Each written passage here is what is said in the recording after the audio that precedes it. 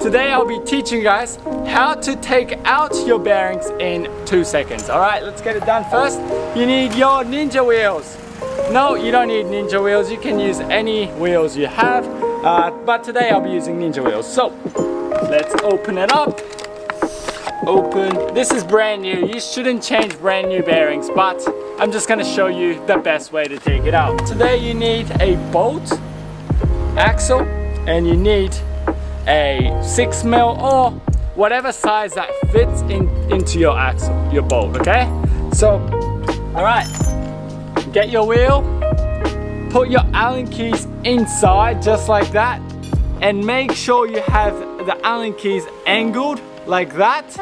See? Just like that. You guys get it? And boom, came out. And get the axle, put it inside just like that. Get your Allen key inside, and boom. That is it. Very easy, very quick. Let's do the other side as well. Get your Allen key inside, angled just like that, and smack. Boom. And get your axle inside, Allen key in, and boom, that is it. Alright, anyways, thank you guys for watching this quick tutorial on how to take out your bearings.